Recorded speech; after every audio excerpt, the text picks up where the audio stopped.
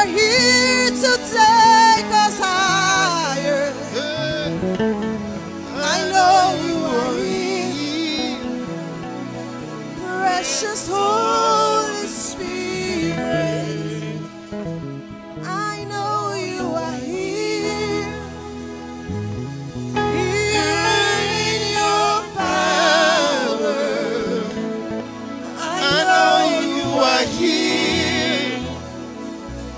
Precious Holy Spirit, I know you are here. I know you are here. Here in your glory. Here in your glory. I know you are here. I know you are here. Precious Holy Spirit. Precious Holy Spirit. Sing, I know you are here. I know you are here. Flowing like a river.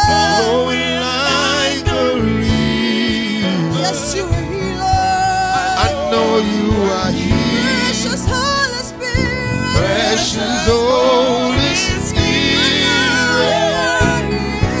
I know you are here. Bring revival.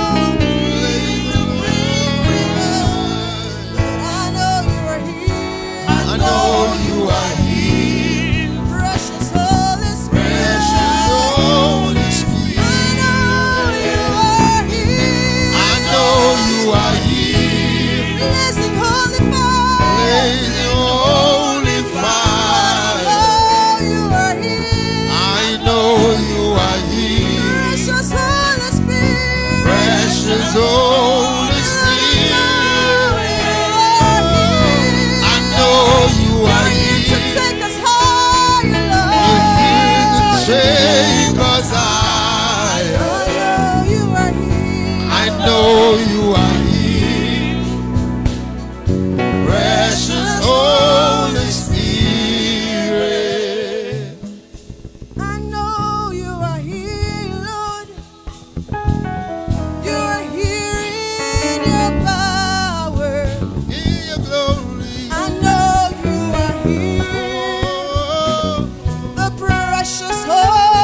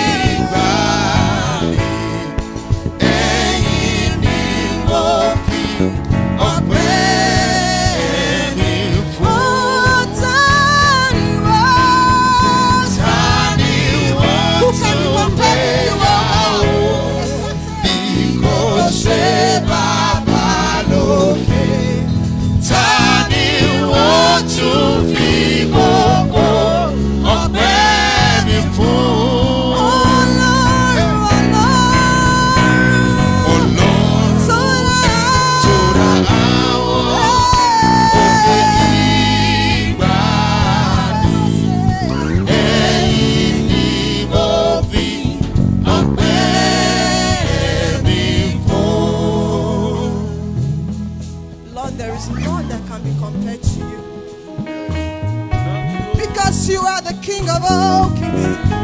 You are the Lord of all gods. You are the greatest. You are the Almighty. No one else speaks when you speak.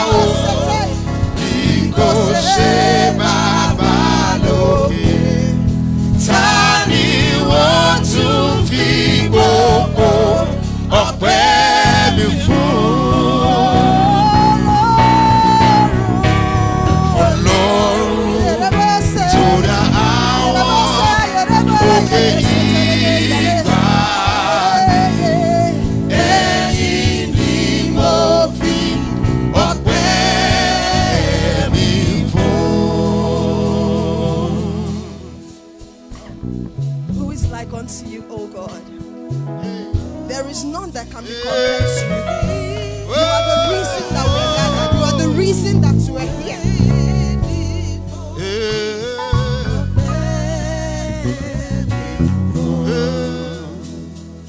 It is so tired.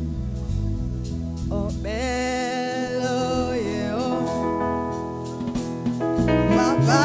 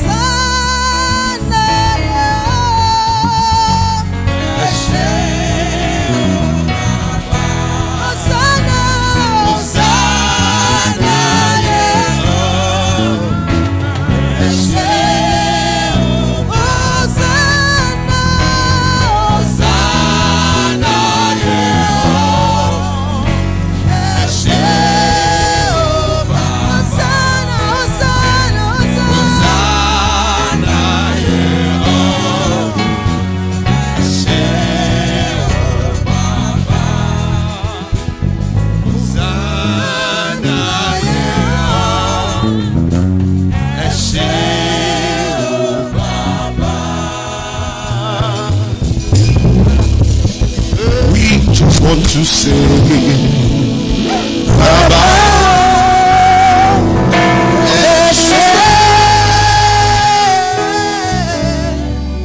we just want to say, Baba,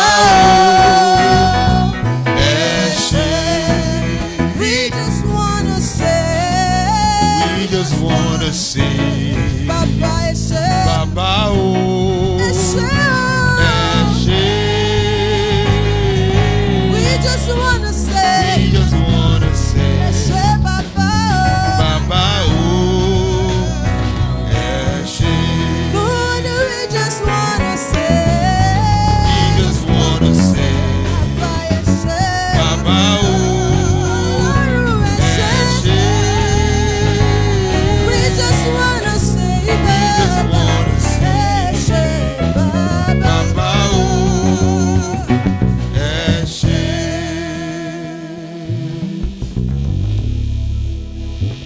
Father, we worship you. Eternal Rock of Ages, we bless you. Our promoter, our sustainer, our life source. So we give you praise in the name of Jesus. Thou who sittest on high, but looks low, way down low, to see us the sons of men. Father, we say thank you. You didn't consider it beneath yourself to say, I will make you my friends, I will make you my sons, I will make you my daughters. Sir, I really can't fully apprehend why you chose to do it. But Lord, above all, I'm grateful. Thank you, Father. What is it that we did for you that made you say that will be your own? There's nothing we did. Heavenly Father, King of glory, thank you. Thank you for sending your son, Jesus Christ, the only true son, to go and fetch us, to pay an atoning price for our iniquities, for our transgressions. Lord Jesus, what can we say but to say thank you? We give you the praise. Gentle Holy Spirit, we thank you for your 24/7, 365 day a year continuous protection, surveillance, and all the things that you do for us. You quicken, you enable, you strengthen. Sir, accept our thanks in Jesus' name. I hide inside the precious blood of the Lamb, and I ask, Lord, that like Moses, you put your mouth beside my mouth, and Father, Lord, that the words that will come forth will be your words, and Father, that there will be words that the entire universe will hear and will hearken to and will cause to come into existence in the mighty name of Jesus. Heavenly Father, King of glory, I pray, Lord, that all of us who are here present, Lord, will enjoy of your virtue, your glory, your healing, your beauty in the name of Jesus. That this assembly will stand out. It will stand out to the entirety of the world in the name of Jesus. They will look at you, they will look at the people of the world, they'll say, these are children of God. That you will look down from heaven and you will boast about them in the name of Jesus. There will be solution providers. There will be solution providers. There will be insight providers. Heavenly Father, King of glory, glory and virtue will flow through them. In Jesus' most exalted name we have prayed. And the saints of God shall say a powerful amen. Good afternoon. God bless you. Good to see you today. Are we good? Are we good? Hallelujah. Praise Jesus. Praise the Lord. Today we are doing the final installment of Talent is Not Enough, chapter 13. And it's all about teamwork. It's all about teamwork. Excuse me. Our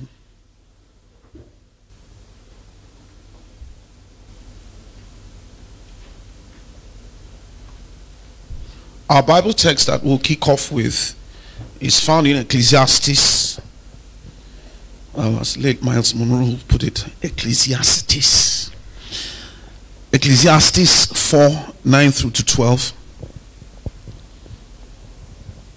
And it reads as follows: 2 are better than 1,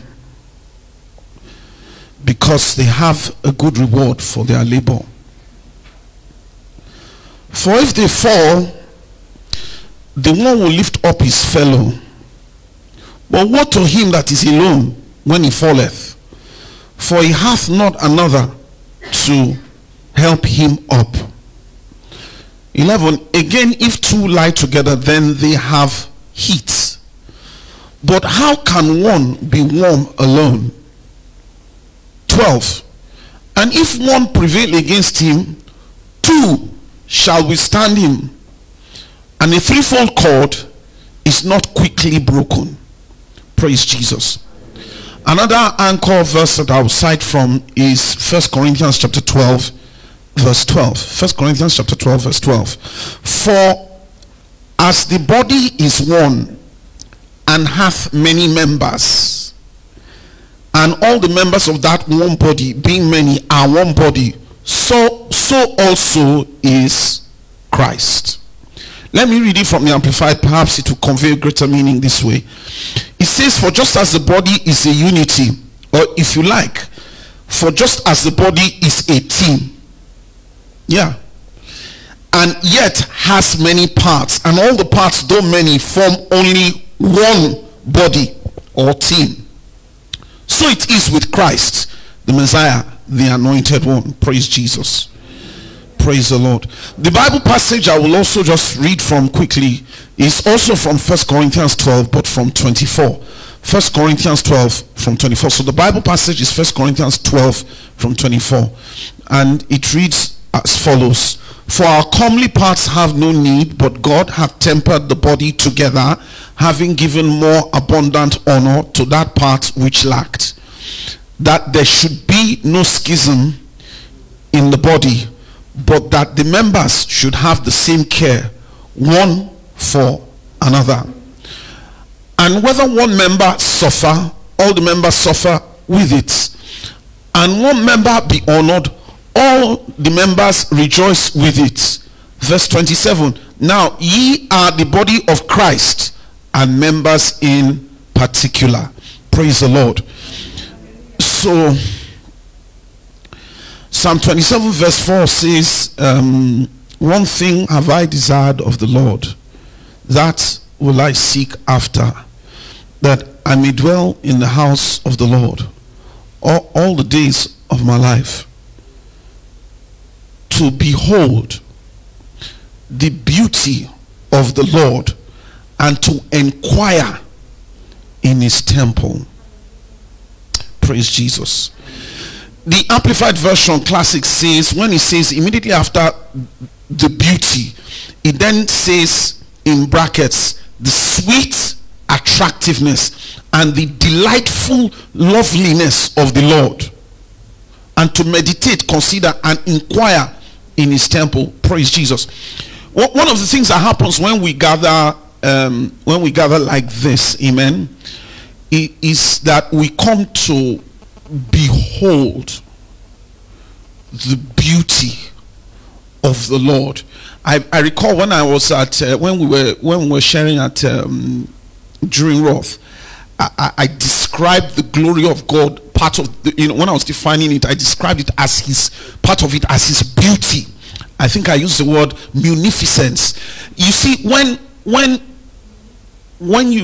God wants us, from time to time, to pause, amen, to see what he's about, amen, because when we see what he's about, we then aspire, and by the power of the Holy Spirit, what we behold, we become.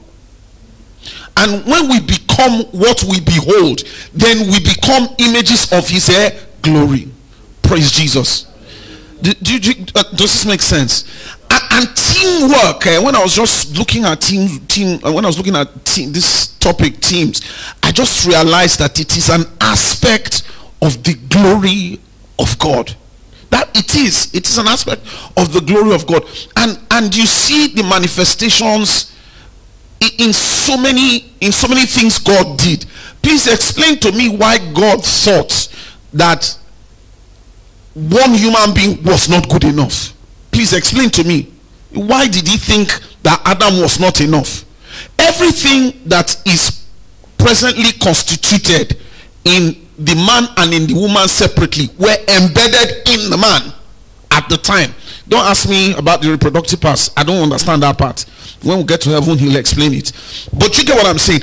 The skills, I actually think, I don't know, some people may not agree. I mean, some people may say this is overly feminist, but I actually think that God placed man in authority over the woman, not because he was superior, but because in fact she is superior. In other words, their skills, the ability to multitask. How many balls they have up in the air at the same time? No ball drops.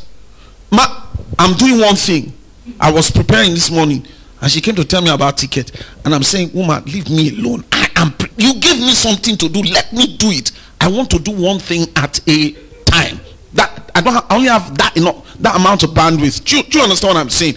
So that's my theory. God just did it that way to create balance. But why did he decide that one was not enough? It had to be two. You see, when you look at John Maxwell's proposition about the law of significance, that one is never enough to create anything great. See where it harkens from. See the beginning. The beginning starts in Genesis 2. Do you get what I'm saying? So this concept of teams, in truth, it's a God thing. Do you get what I'm saying? It's a God thing. There's no doubt about it. It's a God thing. Praise Jesus. Hallelujah. So God is beautiful. There's no doubt about it. He's beautiful. He's got it all figured out. He's got all the answers. Some are not even here. It's only when you press in, you are inquiring at his temple, as Psalm 27 tells us, then you begin to see it, and you begin to see the symmetry and the insights and why things are the way they are. And you can then, because when we understand the principles, then it allows the grace of God to flow. When we don't understand his principles and why he does what he does, then the anointing that allows exponential growth, that allows for fulfillment of destiny, that allows you to discover yourself, all those things don't come into reality until you understand the principles. The kingdom of God is a principle driven kingdom. There's anybody who's telling you it's grace alone, the person's not telling you the truth. There's always, in the kingdom, there's always balance. There's always balance. There's a place for mercy, there's a place for grace, and I constantly aspire for all of that. But there's also a place for principles. Praise Jesus. This is a bit of a digression, but please bear with me. Allow me praise him this way, in this small way. When you check what God does, how he stacks up, his characteristics, his holiness, you see, it is his holiness that makes him say that even when somebody has sinned but calls on the name of Jesus, it is his holiness that now restrains him from visiting the person with instant judgment, but extending the hand of mercy. Do you know the hoops that God went through to get you into this room today? Do you know how many people were preaching in the bus and you are saying in your mind, you keep quiet, I want to think. Then finally you gave your life. Do you know how many people, what people went through for you to be here? People were stoned. People were were killed just for me and you to sit in this room. So when you think of those hoops that God went through, what he did to reach through to you, when you check your life carefully, how it's almost as if it's a script and everything has been following a particular, everything's following in a particular way, then you can appreciate how beautiful he is. Praise Jesus. Father, take all the praise in the name of Jesus. Take all the praise. Nobody's like you. What's that song? There's no higher calling, there's no greater honor than to bow and kneel before your throne. Then the song says, I'm amazed at your glory, embraced by your mercy. Please tell me what you did to earn it. As men go, I'm not worth it. Father, I give you the praise in the name of Jesus. I'm grateful to you, Lord. Thank you, Jesus. Thank you, Holy Spirit. So Romans 1:19, let me just say this quickly and then go on. Romans 1:19 says, because that which may be known of God is manifest in them, for God had showed it unto them. For the invisible things of him from the creation of the world are clearly seen, being understood by the things that are made, even his eternal power and Godhead, so that they are without excuse. We can see where God is going. When even without reading the Bible, you can just see it when you process it well. The topic we're about to examine shows another aspect of the wonder God is and how awesome he truly is. God wants us to see his glory, knowing full well that when we see his glory, we aspire to be like him and we be transformed into him. For all have sinned and have fallen short of the glory of God. That's why teams have become necessary. But we all, with open face, beholding as in a glass the glory of the Lord, are changed into the same image from glory to glory, even as by the Spirit of God. Another quick introductory point I want to make is that talent in and of itself is not a guarantee for success. That's what this whole book is about. Talent in and of itself is not a guarantee for success. Somewhere in the book where John Maxwell said, somebody was saying, oh, you are talented, you might as well begin to do cartwheels because you have a nose and you have a mouth. We must recognize that we are holding our lives in trust for God. That is, we are accountable to Him for the life He has given to us. And this is the important point. And we must constantly be on the lookout how to deploy our talent optimally. We must be on the lookout how to deploy our talent optimally, or in such fora, such as teams, that then gives Him the glory and gives the maximum benefit to mankind. We must constantly be on the lookout where to deploy, or how best to deploy our talents optimally. That is, in a place or in a manner such as we give Him maximum glory and be of maximum benefit to mankind.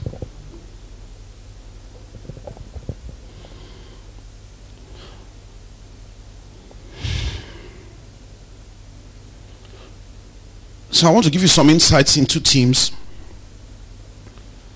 before we look at truths of teams. So the first one about insights into teams, and I said this before, teams is a God thing. It's a God concept. It's a God concept. You see it in things like, why is God the Father divided into three? See it now. God the Father conceives the idea. God the Son speaks the idea that he has seen from the Father. The Holy Spirit, as the CEO of the group, goes to enforce that word that was spoken, brings it into being. God is a team. And because there's such unity amongst them, even though there's three separate personalities, they act in unity. They act in unison. They don't act divergently. No one pursues his own separate agenda. You see it you see manifestations of the fact that it's a God thing, even in the composition of man. Man is a triune being. He's a spirit who lives in a body and possesses a soul. You see it again in the husband and wife relationship. You see it in the husband and wife relationship. And there are a few other instances that I'll cite to you. Maybe for ease, let me just get it out there right now. The church, we saw it in First Corinthians 12. The church is the church is a one big team. That's why it gives to some apostles, gives some prophets, gives some this one teachers, this one, that one. Then there's a department that they don't talk about, that I realize more and more that is the department, is a department I'm very strongly in. The department of helps. There are some people, their own is just to help people. They can do other things, but to help, that's the thing that is the thing they like to do. Or no, like to do is not quite the word. They just gravitate to it. They don't need anybody to, when they say will, before you finish saying will, they're out there doing the thing. Praise Jesus. Number two, teams allow or provide a platform for talent to shine optimally.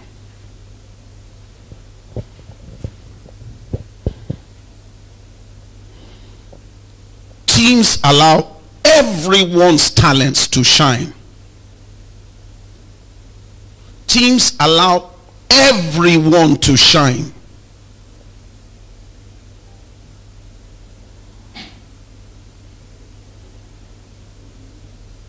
It allows everybody to be significant. It allows everybody to be significant. Some people may think that it is only the pulpit gifts that are the appropriate. Who says that? Do you know the number of people that have been working behind the scenes for that person to stand at that pulpit that morning or that afternoon, in the afternoon, undisturbed, unhindered, to deliver a message? Those people are just as important as the one that is standing. Because if they hadn't done their jobs, that person wouldn't be able to stand. Do you catch my drift? Everybody in God's sight is significant.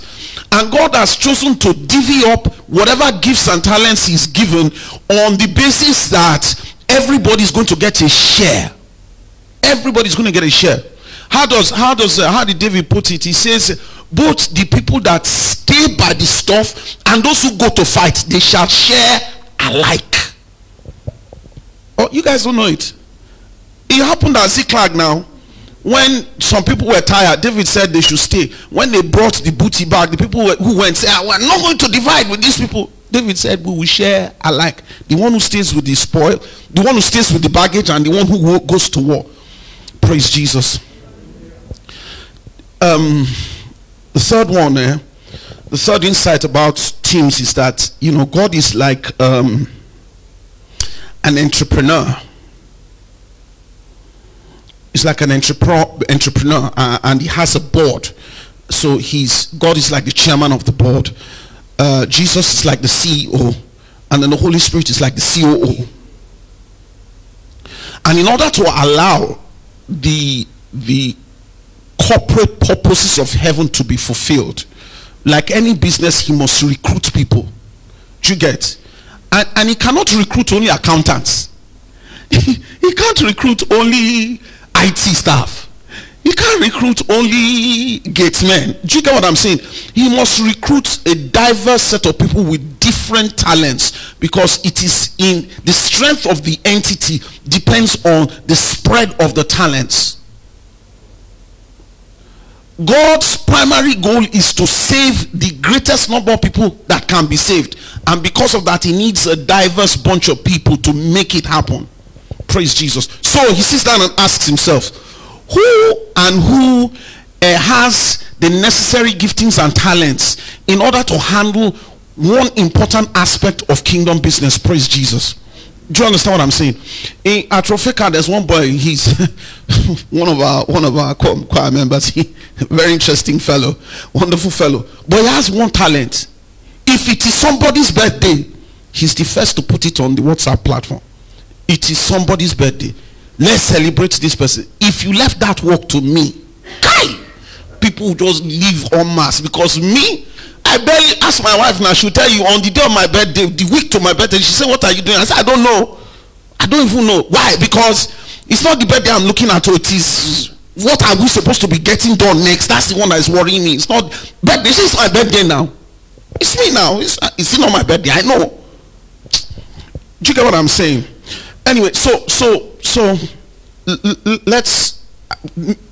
let me say this, because this is also important. Put differently, the team harnesses talent to bring about God's purposes and cause benefit for man.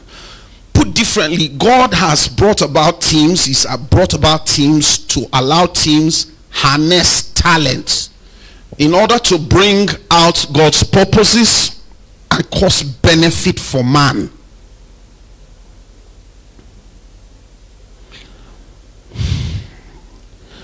Talent, number 4, is an aspect of God's glory. Talent is like God's glory that's been planted in a man. And this bears repeating, but God plants talent in men so that his purposes get fulfilled and the people around us get blessed. Thank you. And ultimately he then gets glory. Praise Jesus. Number 5, God in his sovereignty. I use that because I cannot fully explain why he's chosen to do so. But God in his sovereignty has set up systems, and these systems he sets up tend to be dependent on one another or interdependent, and also collaborative. So in the human body, for example, the human body is made up of several subsystems that all work together to ensure that you and me are moving, alive, and all of that. So you have the circulatory system that, begins with the heart, pumps blood to the lungs and the, various parts of the body. There's oxygen intake, and then it's pumped around the whole body. That's the circulatory system. Then there's the nervous system that allows you to perceive what's going on all around you. Then you have the digestive system. Do you get what I'm saying? All these different systems all combine to make the man. So in other words, all these different aspects operate as a team. I don't know why God chose to do so. That's why I said in his sovereignty. But when you look at it, there's always a system in every team. There are a number of systems that undergird, sustain, and ensure that that team fulfills its purpose. Do you get what I'm saying? Yeah, I think that's one way of saying it simply. So teams are a group of people doing complementary tasks for the purpose of attaining or accomplishing a goal, and this is a clear instance of it. Usually there are complementary skills in every team. Even in law firms we recognize it. There are some people that they call them rainmakers.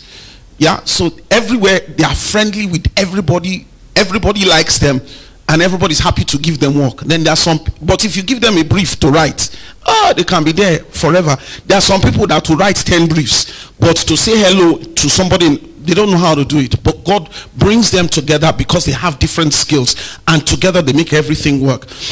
We need to, this is not in the book, but I mean it's in the book, but it's not articulated this way, so it's a point I think you should note.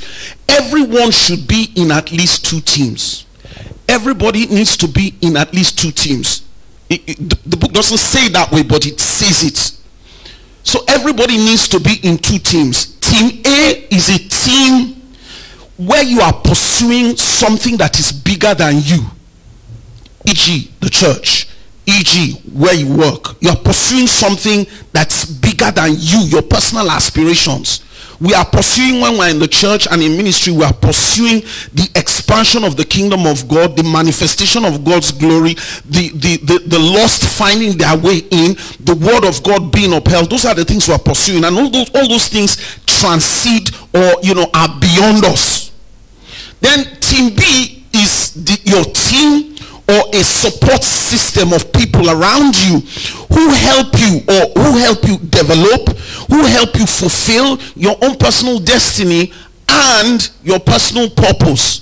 So everyone has, God never puts you solitary. He never lets you remain solitary. He always somehow puts people around you that one way or the other draw out the talents that, or make you see the talent that is in you and help you fulfill it. Sometimes they may help you fulfill it in a way that you don't even think it's nice. So they're nasty, they are mean, and then you say, why should this person continue to be this way to me?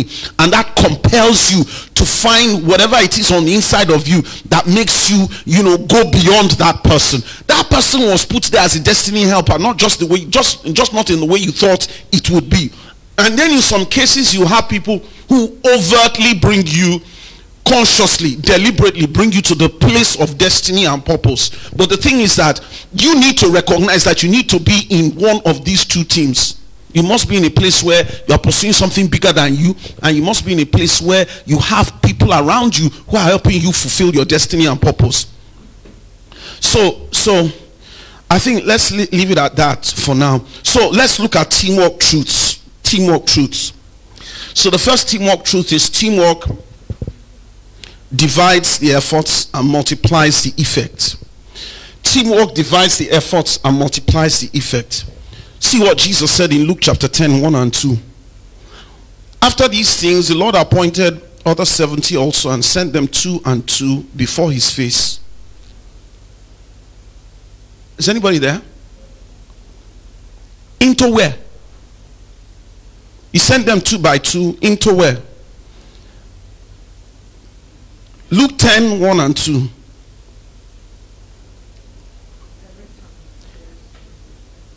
Every town and place where he intended to go. Therefore he said he unto them, I'm reading King James now. He says, therefore he said unto them, the harvest truly is great, but the laborers are few. So he then says, pray ye therefore the Lord of the harvest that he would send forth laborers into his harvest. This principle, as anointed as Jesus was, as anointed as he was, the moment he finished the temptation in Mark chapter 4, the moment he finished it, between Mark 4:1, Matthew 4:1 through to 17, the next thing he did when he finished, he started to preach. The next thing he did was he started appointing disciples. The very first thing. Why? Even Jesus in fact, even to say even Jesus understood is not saying it correctly, because of his antecedents, because he was there when God said, it is not good that one should be alone. He knew. Immediately started looking for people. In Luke chapter 8, you will see that there were a group of women that were dedicated to providing provision for his ministry. So while him and Peter, they were walking up and down, these women were busy acting as treasurers for the business of his father. Beloved, do you get what I'm saying? Do you get what I'm saying? So there were only a number of cities that Jesus himself could go to. So he needed to prepare the way. So he sent his apostles ahead of time. Praise Jesus. So this is in the book, and it bears repeating, and I think it's a point of great insight, so I'll repeat it. Individual insight is seldom as broad and deep as groups when it takes on a problem. This is another reason why you need teams. I see it all the time when we're arguing points of law in my office. You know, we sit down, we're discussing, and I say, what do you think? And this person says what they think, and that person says what he thinks, and the third person says what he thinks. And by the time I say what I think, we have such a rounded argument and robust argument that there's nothing that they're going to say. In fact, 9 times out of 10, the thing they say in court, we've already heard it inside the office, and we have the answers. Anyway, that's an aside. That's a digression. The second point is talent may win games, but teamwork wins championships. That's how John Maxwell says it. Talent may win games, but teamwork wins championships. This is the way I want to say it scripturally. Teamwork is what fulfills destiny and purpose. Teamwork is what fulfills destiny and purpose. Teamwork is what fulfills destiny and purpose. David, and I want to give you some examples in the Bible. David had his mighty men, 600 of them. You see that in 1 Samuel chapter 30, I believe, verse 6. Daniel had Shadrach, Meshach, and Abednego. He had people around him. When the king said, look, if you people can't interpret this dream, I'm going to do away with all of you. He said, don't be hasty. And then he went in to his fellows, companions, and they prayed. And eventually they got the answer. Do you get what I'm saying? So it takes a team to be successful. Praise the Lord. Praise Jesus.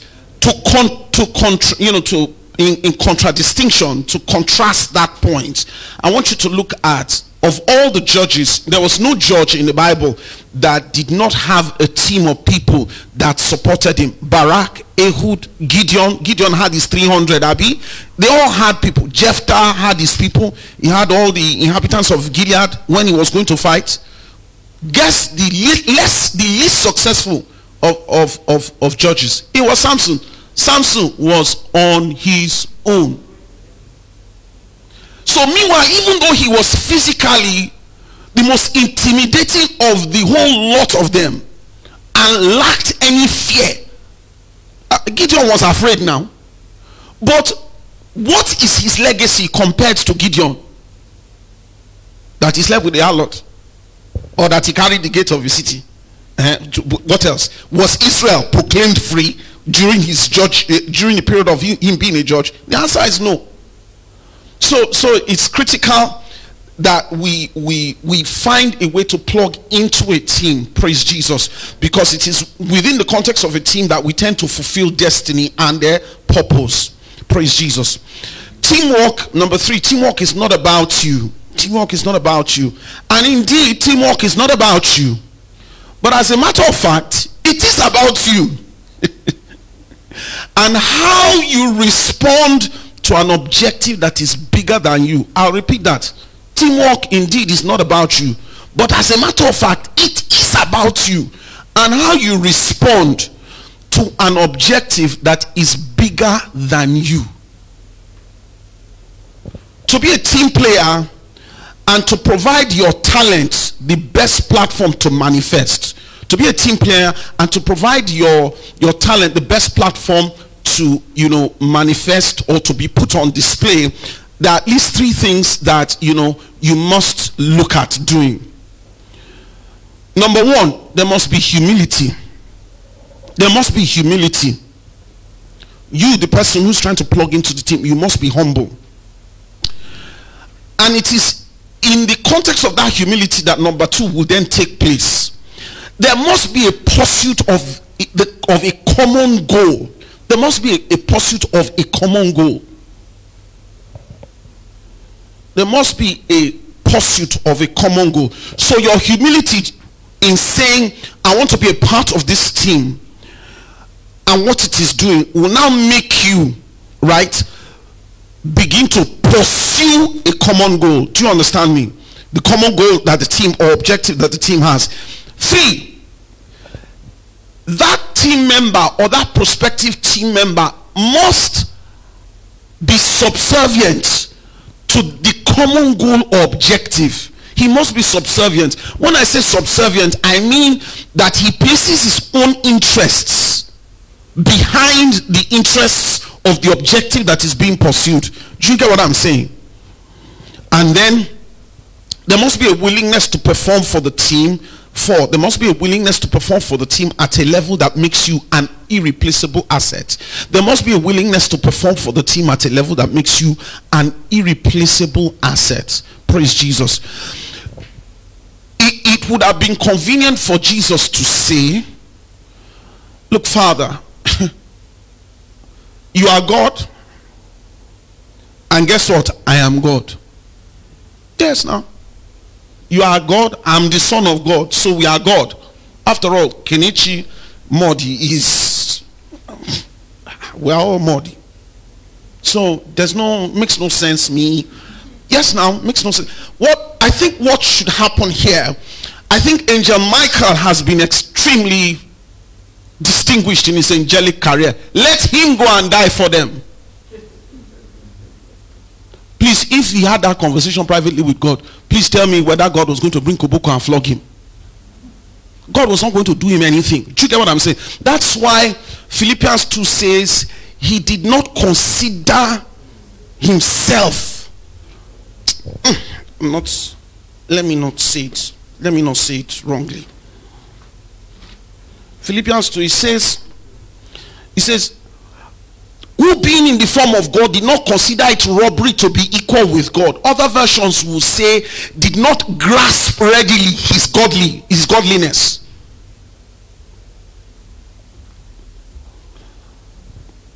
But made himself of no reputation, taking the form of a bondservant, coming in the likeness of men.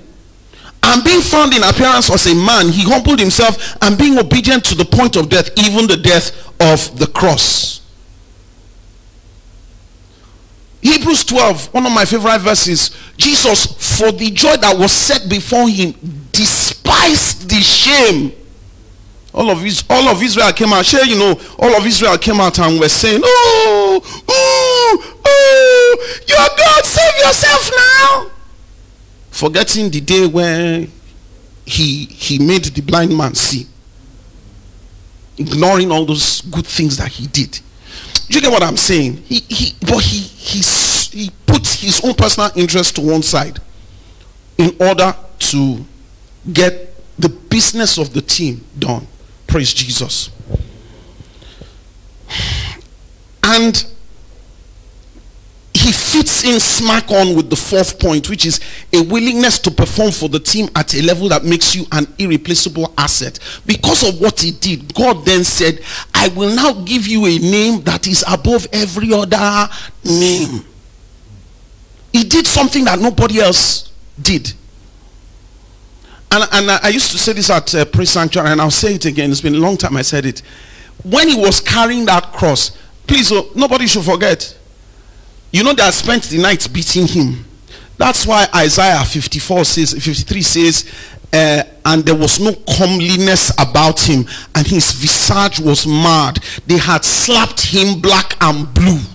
After all, they were saying, prophesy, who slapped you? By the time they do that 1, 5, 6, 7 times, now person eye go down close. So he wasn't looking handsome at that point in time. They had plaited the crown of thorns, they had put on his head. It was bleeding all over. They had flogged him. Pharaoh, what's his name? Pilate has scourged him, so his back was bleeding. But despite all of that, he persisted. That's why I said the day before, he said, Father, if this cup, if it's possible to take this cup, but nevertheless, not my will, but your will. Praise Jesus. I used to tell Pastor Val then, at Praise Sanctuary, sometimes I'll say, we're going to do something. He will say, where is the money coming from? I say, I've learned that it's not about where the money is coming from. It's, does he say we should do it? If he says we should do it, our job is to get there and say we are ready to do it. Then money will show. Praise the Lord. Another verse of scripture I want to commend for your attention is Luke 22 from 24, which illustrates the principle that teamwork is not about you. And there was also strife among them, which of them should be accounted for the greatest. Verse 26, but ye shall not be so. He that is greatest among you, let him be as the younger, and he that is chief as he that doth serve. Matthew 6:33, seek ye first the kingdom of God. It's not about you, it's about what God wants.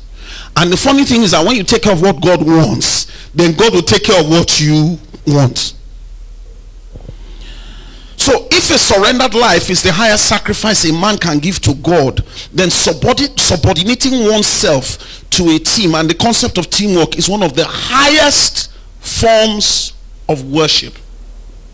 If a surrendered life is a life where a person is living his life dedicated to the ideals and purpose and directions of God. When you are living your life that way, then if you are subordinating yourself to God's purposes in the context of a team, then it is the highest form of worship. Worship isn't only when Sister IG and Sister NG and Timilade are doing their thing.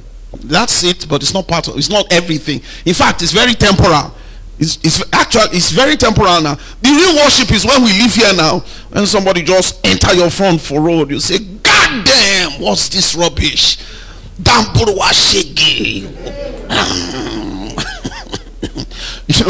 Please forgive me. But that's the real test. When somebody treads on your toe, and your pinky that's really hurting, you just turn your hand and say, what's this? How patient are you? I'm speaking to myself as much as everybody else. I'm not on anybody's case. Great teams create community. Number 4, great teams create community. The proof that this book is a secular interpretation of the Bible. Yeah, is never more highly seen than in this particular point, that great teams create community. Yeah, this is a classic example of it. So let me just point you to some scriptures. Apostle Paul said in 1 Corinthians 12, for as the body is one and hath many members, and all the members are of that one body, being many and one body, so also is Christ. Verse 13, for by one Spirit are we all baptized into one body, whether we be bond or free, or have been all made to drink into one Spirit. Let's go to Ephesians 2, 19, 21, 22. Ephesians 2, 19. Now therefore ye are no more strangers and foreigners, but are fellow citizens with the saints of the household of God. Please tell me, what is a household, not a community? In whom all the building fitly framed together groweth unto an holy temple in the Lord, in whom you are builded together for an habitation.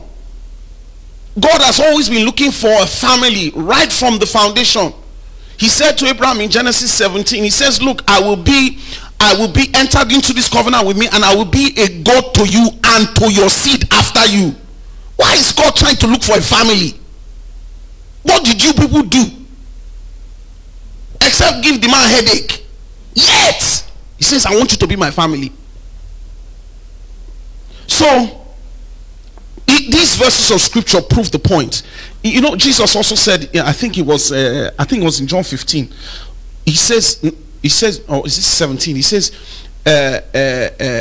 love one another as I have loved you, so shall all men know that ye are my disciples. In other words, identifying them as community. That thing actually takes place eventually in Acts chapter 11, where they say that for the first time they identified the apostles as Christians in Corinth. Number 5, adding value to others adds value to yourself. Talent is meant to be a blessing to others. Responsibility and talent causes us to be a blessing by forcing the talent out on display. When you're a member of a team, your talent is forced out. Talents you have are compelled to come out, even though you thought you were hiding them. And the classic story, in my view, is in the Bible that illustrates this point, that adding value to others adds value to yourself, is the story of Philip the evangelist in Acts chapter 5, where it says, and in those days when the number of disciples were multiplied, Acts chapter 5 from 1, there arose a murmuring among the Grecians against Hebrews, because their widows were neglected in the daily ministration. Then the 12 called the multitude and said unto them, it is not reason that we should leave the word of God and serve tables. Wherefore, brethren, look ye out among 7 men of honest report, full of the Holy Ghost and wisdom, whom we may appoint over this business. Verse 5, and the same pleased the whole multitude, and they chose Stephen, a man full of faith and the Holy Ghost, and Philip. Okay, Philip. Yeah. Later on, please praise Jesus, praise the Lord. Just to put it in context, what they asked them to do, that King James jargon is obscuring slightly, is that they asked them to be dividing food. Do you understand? That's what they were asking these 6 men to do.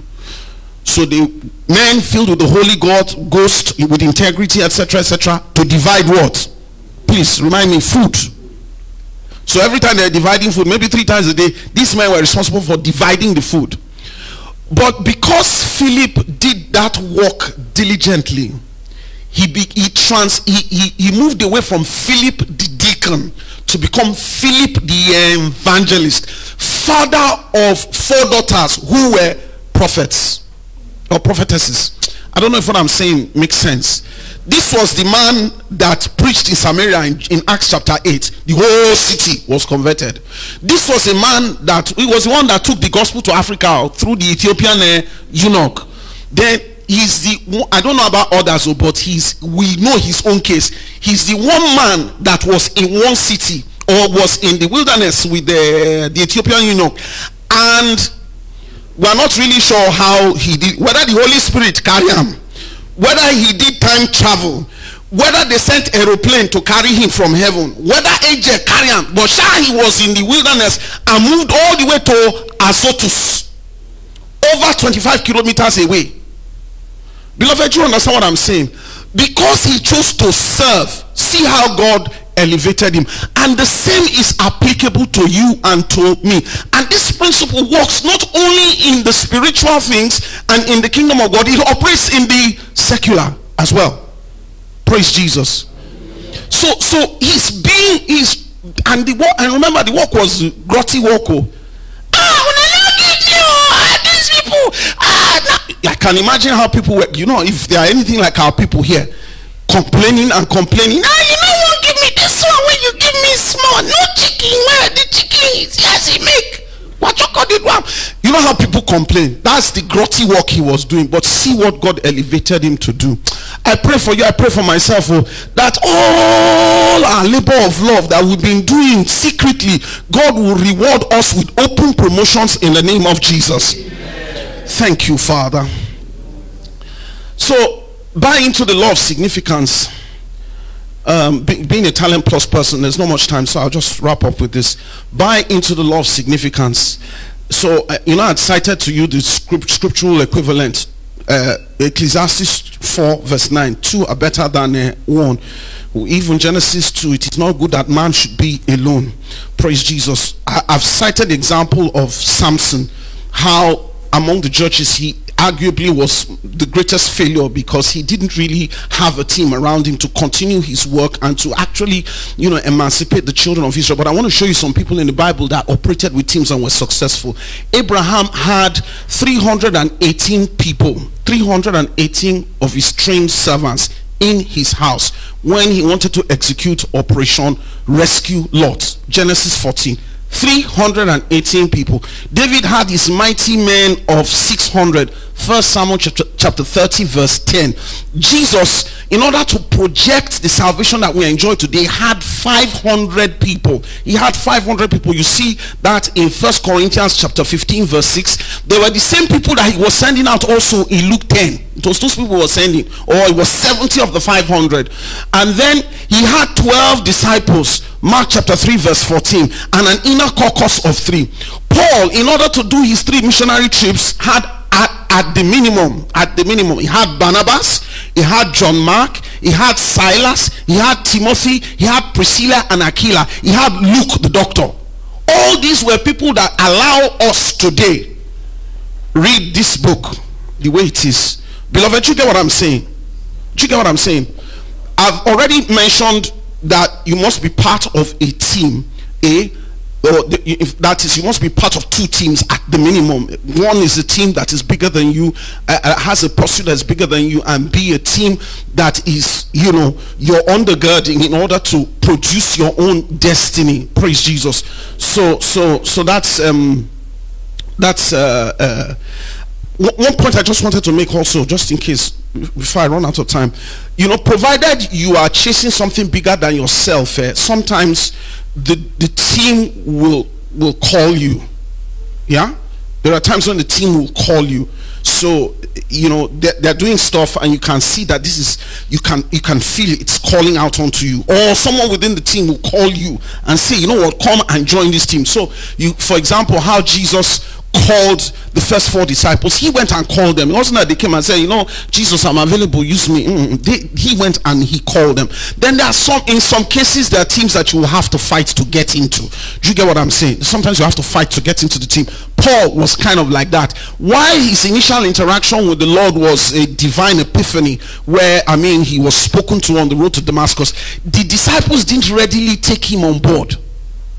They didn't readily take him. In fact, it was Barnabas that actually opened the way. And even after Barnabas had caused him to interact with the disciples, he still went away for a long time before Barnabas went to fetch him again, leading us into Acts chapter 11. Praise Jesus.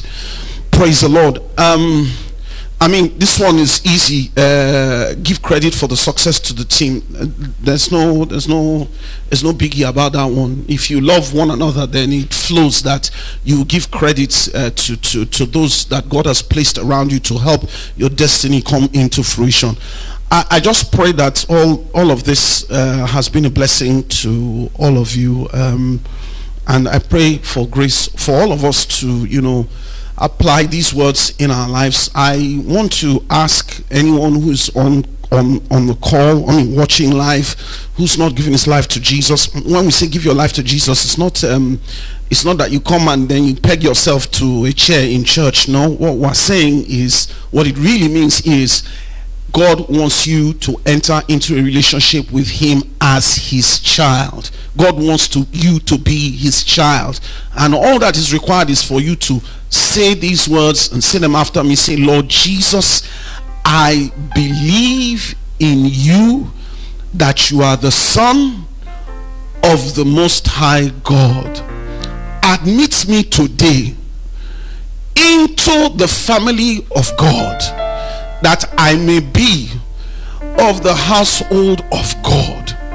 Write my name permanently in the book of life, and when you come to take your people, let me not be missing.